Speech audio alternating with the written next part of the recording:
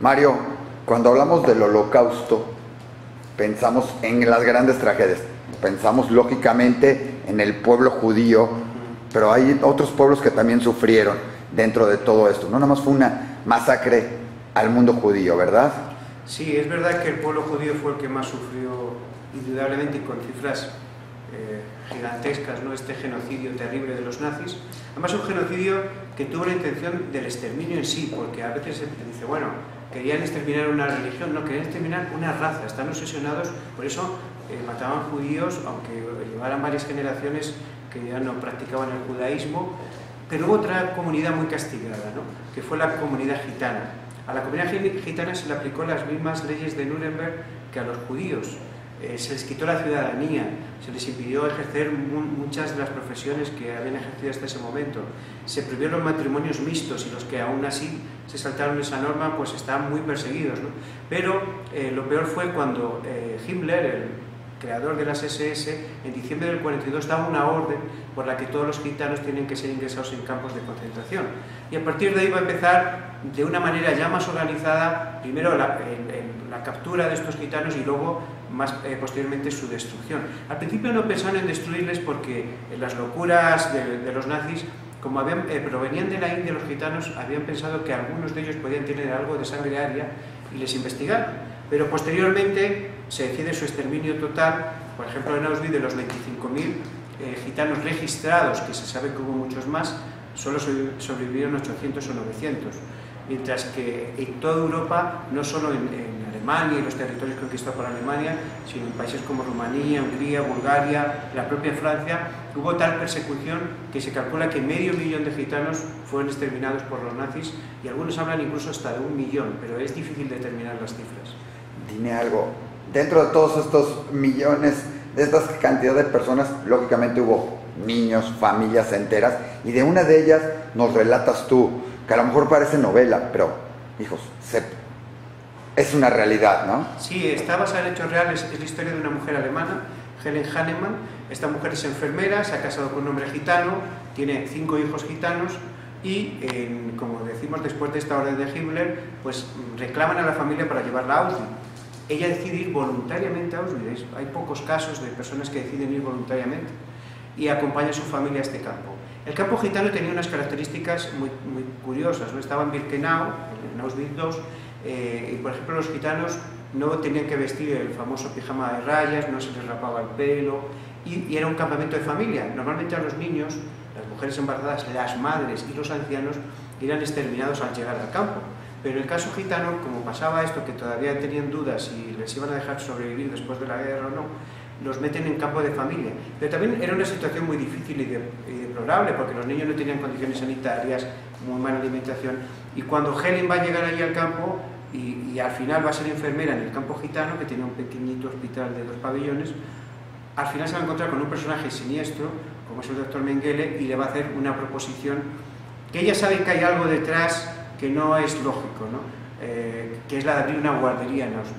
Y a partir de ahí pues va a surgir toda la historia de esa guardería en Auschwitz, que es una historia sorprendente, ¿no? Que además existió, porque además todos los casos de lo de Mengele es conocido, sus experimentos, lo que hacía, sus pruebas con embarazadas, con gemelos, buscando mejorar, como él decía, la raza, o encontrar los significados de la raza. Todos estos experimentos se tocan en el libro de alguna manera, se comenta, sin que nos cuentes todo, porque pues, parte de eso tenemos que verlo en el libro, y lo tenemos, los lectores lo tienen que leer. Es curioso, el doctor Mengele llega más o menos a primeros del año 43, él ha sido héroe de guerra, es licenciado en antropología, en medicina, y va allí porque quiere conseguir su segundo doctorado, porque para enseñar en las universidades alemanas se necesitaban 2 doctorados, y además para conseguir supuestamente prestigio académico y quitarse la espina que tiene porque su suegro es un gran profesor universitario y se siente inferior a él. Y cuando llega allí va a experimentar en 2 cosas. Una va a ser los gemelos, porque lo que desea es que las mujeres alemanas puedan tener 2, 3, 4 hijos y así pues ocupar todos los territorios que quieren expulsar a los pueblos, ¿no? Y la otra es el color del iris de los ojos, ¿no? Quiere que todos tengan los ojos claros, ¿no? Entonces, esas son las investigaciones que va a hacer fundamentalmente con niños judíos gemelos y con niños gitanos que encuentran en el campo gemelos o niños que no son gemelos también. Y va a tener además su primer laboratorio justo en el campo gitano. Oye, pero Canción de cuna en Auschwitz, enséñanos, platícanos. Es una novela, Mario, es una novela. O sea, muchos dirían, como es una novela no es realidad, pero además, ni aún en una novela puedes contar lo que fue esa durísima realidad que se vivió en Auschwitz, tanto con judíos como gitanos. ¿Cómo hacer esta novela cuando hay tantos documentales, cuando hay... Yo lo que buscaba, y vino a mí más que yo buscarlo, era una historia que contara un poco y diera voz a los que no habían tenido voz, ¿no? Entonces conocí al presidente de la Asociación Gitana para el Genocidio en España, Miguel Palacios, en una reunión que yo no esperaba conocerle, y cuando habló no sabía ni siquiera que existía una asociación así en España. Yo creo que pocos sabrían de eso. Sí. Y entonces estuvimos hablando, y dije, me tienes que contar historias sobre el genocidio gitano, y es el que me presenta la historia de Helen Hanneman, pero naturalmente en cuanto yo descubro la historia que me deja sorprendido, maravillado de la vida de esta mujer, lo que hago es ponerme en contacto con el archivo de Auschwitz para ver qué datos han conservado. Y ellos sí tienen todos los datos de cómo era esa guardería. Si no hay que olvidar que los alemanes apuntaban... Es verdad que buena parte del archivo se destruyó en su huida, ¿no? Cuando los rusos ya se están acercando a Auschwitz, pero se ha conservado que Helen estuvo allí, su familia, todos estos datos, y cómo era incluso la guardería, sus horarios, y eso me daba ya más pie para basar todo en hechos reales. Y luego hice una visita a Birkenau, Auschwitz 1 y 2, en ese invierno, además era en invierno, en pleno diciembre, en Polonia, y fue muy duro, ¿no? Pero quería ver el mismo cielo que ella había visto y experimentar las mismas sensaciones, ¿no? Auschwitz es un sitio terrible, ¿no? Se sigue palpando la maldad, el odio... se huele, muerte, sí. Se siente todo eso, cada uno. Necesitaba estar allí para poder luego reflejarlo. Y lo hice en forma de novela porque yo creo que es más importante no solo dar información, sino llegar al corazón de las personas, ¿no? Y creo que es una novela que llega al corazón de las personas y al final lo que hace es que tú sientas que eso te podía pasar a ti, ¿no? Porque a veces la gran desgracia es que pensamos, bueno, eso pasa a los judíos, pasa a los gitanos, pasa al otro, pero puede pasar a cualquiera, porque la locura del racismo, de la xenofobia y del odio al diferente está en todo el lugar. Oye, me comentas, y tú lo dices, pudo haberle pasado a cualquiera, pocos lo entendemos, y hay que estarlo y sentirlo en Auschwitz. Han pasado muchos años, cada vez se pierde más, sí. Y a lo mejor algunos ya dentro de algún tiempo lo verán como, desafortunadamente, las cruzadas o como esto, sí. Y estos los verán como las novelas y las grandes historias. ¿No tienes ese sentimiento de que al escribir una novela se pierde un poco la realidad y la gente interprete que eran historias inventadas? ¿Cómo enseñar que lo que tú tienes, que tú sentiste estando ahí en Auschwitz, en Birkenau, es una realidad y que la gente diga, es una novela, pero es una novela de alguien que realmente existió? Sí, yo lo que hago varias cosas siempre en este tipo de novelas. Una de ellas es, primero, que pongo los datos históricos al final para que la gente tenga la información real de lo que pasó, pero sobre todo lo que intento es ambientarla de tal manera que sea totalmente veraz y que se centre no solo en lo que veían los prisioneros al llegar, sino en lo que sentían. Entonces, me he basado en muchos testimonios escritos. Hay un libro que se titula Un gitano en Auschwitz, que expresan de cómo ellos vivían, veían la realidad, para que el lector cuando lea la novela sepa que es mucho más que una novela, que es un testimonio escrito en forma novelada de una realidad que sucedió. Yo creo que la novela histórica, en este caso es contemporánea, pero podemos decir que es histórica, cumple esa función. Yo mismo, que soy historiador, me metí dentro de la historia y me hice historiador porque las novelas, sabiendo que había cosas de ficción y cosas que no eran reales, me hacían vivir la historia, ¿no? Y yo creo que ese es el secreto. Dentro de, cuando ya los supervivientes, por desgracia, ya han fallecido, cuando el mundo siga cambiando, las novelas seguirán ahí dando testimonio, igual que los libros de investigación naturalmente, pero las novelas siguen dando testimonio de lo que pasó. Y creo que es un legado que tenemos que dejar, ¿no? A veces nosotros desapareceremos, pero los libros no. Y por desgracia, en Europa, cada vez más, y no sé, creo que en América puede que esté pasando lo mismo, el genocidio no solo se va olvidando, sino se va negando, se va justificando, y creo que necesitamos recuperar esa memoria y concienciar a la siguiente generación, porque es un trabajo donde además ya no van a estar los sobrevivientes. Sí. Realmente, ya no van a estar los sobrevivientes, ya van a ser generaciones, ya va a aparecer, tú lo dijiste, historia. Y hablando de historia, o sea, habiendo tantas historias, tú empiezas contándome que buscabas una historia así. ¿Sí? Hay muchas historias del Holocausto, muchas historias dentro del mundo judío, o sea, 6 millones de muertes. ¿Por qué no agarrar una de esas? ¿Por qué agarrar esta? Digo, probablemente alguna otra son igual de desgarradoras, pero ¿por qué no agarrar esta y contar algo que yo creo que además poca gente conoce, que había esa guardería, que existía una guardería como centro de cultivo de niños? Sí, no. A mí yo creo que la historia de Helen la escogí porque, como decía antes, es la voz de los sin voz, ¿no? Decían los nazis, crueles, misericordios como eran, que no os entras por un tren y salías por una chimenea, como diciendo, no va a quedar ni memoria ni raíz de nadie de los que han pasado aquí, porque el nazi no quería solo exterminar a la persona, sino su descendencia, su futuro. Y para mí rescatar la historia de Helen es simbólica, es rescatar la historia de todos los que murieron, fuera cual fuera su raza, su fe, su religión, gente de diferentes tipos que acabaron allí porque no encajaban en ese mundo loco y malvado que los nazis habían formado, ¿no? Y por eso creo que me llamó tanto la atención. Y además Helen cumple un requisito que yo busco mucho en las personas cuando escribo libros sobre ellos. Yo le llamo personas mestizas, que están a pie entre dos culturas, entre dos formas de ver el mundo. Entonces, Helen no era gitana, pero entendía el mundo gitano porque se había casado con un hombre gitano. Pero al mismo tiempo era alemana. Y quería simbolizar de esa manera que hubo pocos, o la mayoría por temor, o por miedo, o por complicidad, no hicieron nada, pero hubo alguno, como Helen, que se levantó en contra de lo que se estaba haciendo, ¿no? Y para mí Helen es un testimonio de esperanza. Es decir, cómo alguien, en un infierno como este, donde lo que querían los nazis era destruir el alma de la persona, deshumanizar a la persona, convertirla un poco más que un animal, incluso por eso usaban a prisioneros para que fueran capos y ellos mismos se deterioraran y mataran unos a otros y se humillaran. Helen mantiene esa dignidad, ¿no? Y en ese sentido vence al Tercer Reich. Y no le vence con armas, no le vence con fuerza, ¿no? Le vence con el amor.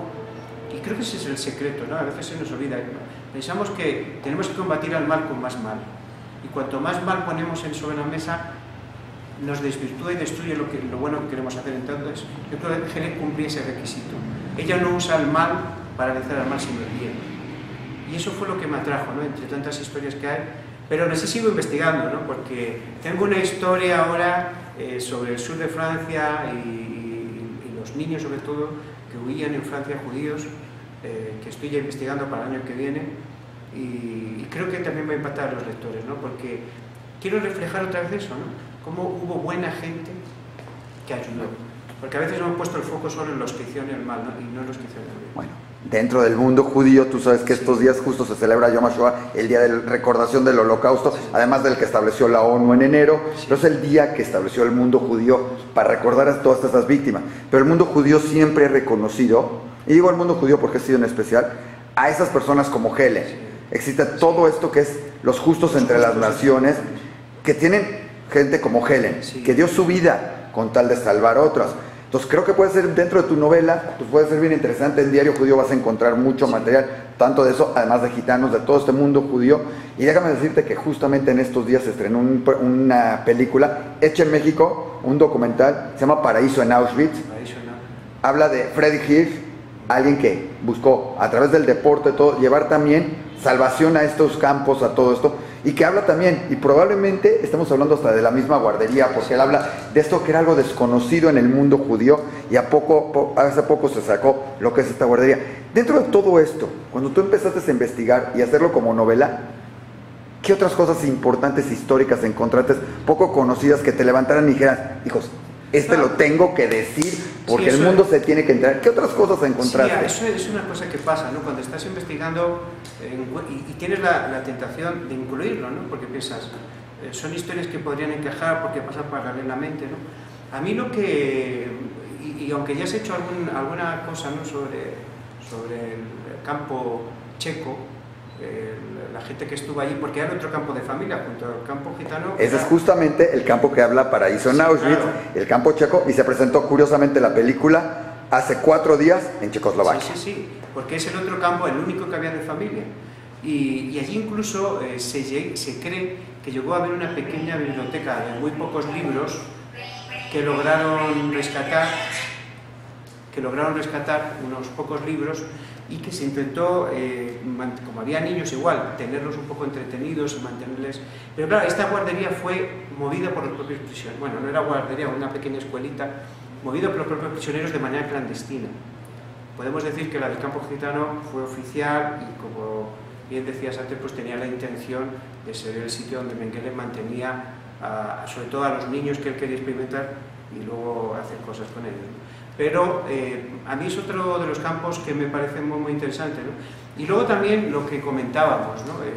Cómo al haber tantos judíos sefardíes, ¿no? en Auschwitz, que hablaban el idioma que han conservado ancestral durante 500 años, pues también hay cosas que me sorprendió, ¿no? Nunca había caído en la cuenta de que era, junto al hebreo, ¿no? Pues el idioma que... Sí, lo que es el yiddish y lo que es de los judíos ashkenazim y el ladino, sí, de los judíos sefaradíes. El español antiguo del siglo XVI. Pues que era uno de los idiomas francos, ¿no? Uno de los idiomas comunes entre ellos, y hay una investigación muy interesante sobre ese tema, ¿no? O sea que vas encontrando pequeñas joyas que te abren la mente, porque uno cuando piensa en Auschwitz piensa más solo en campo de exterminio, y al final era un campo más de exterminio naturalmente, pero de esclavos, ¿no? De gente que vivía ahí solo para alimentar la maquinaria nazi, tanto armamentística, y luego que era un sitio para robar, o sea, era una máquina no solo de muerte, sino un sitio para robar hasta el alma a todos los que llegaban, ¿no? Una gran fábrica. Hay un historiador español que me ayudó en la presentación allá en España, fundador de varias revistas de historia, que es un erudito sobre la Segunda Guerra Mundial sobre todo, David Solar, y él comentaba que los nazis solo fueron especialistas en dos cosas, en matar y en robar, que toda su maquinaria y toda esa capacidad alemana de organización que hay, la emplearon con ese único fin, ¿no? Y este hombre que ha escrito libros como Un mundo en ruinas, hablando del final de la guerra en Alemania, y otros libros, yo creo que dan la clave, ¿no? Es cuando el mal toma el poder de una manera absoluta, personificado en Hitler, pero también en gran parte del pueblo alemán, pues lo único que sirve es para destruir, para saquear, y eso fue lo que hizo, ¿no? No solo en estos campos de exterminio, sino en toda Europa, ¿no? Dejó una herida abierta, y lo malo es que parece que Europa no ha aprendido la lección, está subiendo la xenofobia, el racismo y el antisemitismo. O sea, España es un país, bajo mi punto de vista como español, bastante antisemita, a pesar de tener una comunidad pequeña judía y hace casi 500 años de la expulsión, pero en la cultura, en la mentalidad sigue habiendo ese antisemitismo, y además avivado por muchas cosas, ¿no? En la actualidad, por diferentes situaciones, ¿no? Con el Estado de Israel, la visión que tiene en España el Estado de Israel. Entonces ahí vemos que no es algo del pasado, ¿no? Y por eso creo que los lectores pues se van a sentir inspirados y van a rescatar de la memoria este holocausto, esta destrucción de la humanidad, ¿no? De una parte de la humanidad. Me ha sorprendido ver cómo hay gente que ni siquiera sabe quién es el doctor Mengele en la actualidad, ¿no? Gente joven. Y creo que es una manera de que no se olvide, ¿no? Y es en cierto sentido un homenaje a todas esas víctimas, y en especial al genocidio gitano, que es el que se toca en Canción de Cuna en Auschwitz, ¿verdad? Sí. Título que sonaría como, por un lado, canción de cuna, romántico, tierno, pero metes la palabra Auschwitz y se vuelve dura y se vuelve sombría. Sí. Yo además lo busqué porque Canción de Cuna de Auschwitz significa lo que hacen las madres, porque al final es la historia de una madre, ¿no? Con sus hijos, ¿no? Y me inspiré en este sentido en mi propia esposa y en mi madre, ¿no? Porque cuando mi hijo pequeño tiene miedo, o está angustiado, o está nervioso, se pone a llorar, le pide a ella: cántame la canción que me cantas cuando era un bebé. Y pienso cuántas madres en ese camino tan duro, ¿no? A las cámaras de gas, cantaron a sus hijos para sacarles en su mente durante unos segundos, durante unos minutos, del horror que les esperaba, ¿no? Y por eso Canción de Cuna es una línea que está en todo el libro, ¿no? En los momentos claves de la historia, Helen, al principio cuando se los van a llevar, en otros momentos, canta a sus hijos porque quiere que vean la realidad a través de sus ojos y de su voz, ¿no? Y era un poco un homenaje también a las madres, ¿no?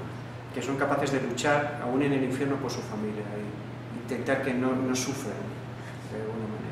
Digo, Creo que eso has dicho todo, has dicho lo más importante, esa canción de cuna que tanto nos lleva, que para unos les recordará a la mamá, a otros les recordará y los hará llevarse de regreso a algo como Auschwitz. Pero dime algo, cuando es una novela, muchos pensamos que cuando escribimos una novela siempre hay un final feliz, siempre buscamos en las novelas un final feliz. Hablar de Auschwitz no puede quedar un final feliz. ¿Cuál sería para ti el final feliz después de tu libro y de todo esto? Para mí, muchos me han dicho, es una novela dura, ¿no? Y difícil. Pero yo quería ser tan realista y además me tenía que atar a la historia, ¿no? Digo, sin contarnos el final. Sí, porque... pero para mí el final feliz es Helen no se deja doblegar, ¿no? Y por eso vence. A veces pensamos que lo más importante es que todo acabe bien, ese final feliz, pero a veces la felicidad no está en que todo acabe bien o acabe mal, sino está sobre todo en que esa persona, ese protagonista, haya sido transformado por la historia y haya sido capaz de superar de alguna manera lo con los que se enfrenta. Y a mí Helen me llena de esperanza, ¿no? Esperanza en el ser humano, en que hay gente que es capaz de luchar por los demás, luchar por los que son diferentes a ellos, luchar contra la injusticia, ¿no? Y yo creo que en ese sentido es un final feliz, ¿no? Que una madre, despojada de todo, en mitad del infierno, enfrentada a un ser humanamente terrible, que es lo peor, que era humano también, como el doctor Mengele, y que al final, bajo el punto de vista, le logre vencer porque frente a su barbarie, su ideología nazi, su mentalidad retrógrada, se plantea la historia de una persona y la forma de ver el mundo que tiene que ver más con los sentimientos, ¿no? Claro. Con esa capacidad de amar. Y por eso creo que es un final feliz, sinceramente. Y yo creo que cuando uno ha acabado el trabajo y ha hecho lo que ha hecho y lo ha hecho bien, siempre es un final feliz. Pues muchísimas gracias. Vuélvenos a mostrar el libro. Vale la pena, ¿sí? Creo que es una historia desgarradora y al mismo tiempo conmovedora. Canción de cuna en Auschwitz y una portada que realmente te llama a leer.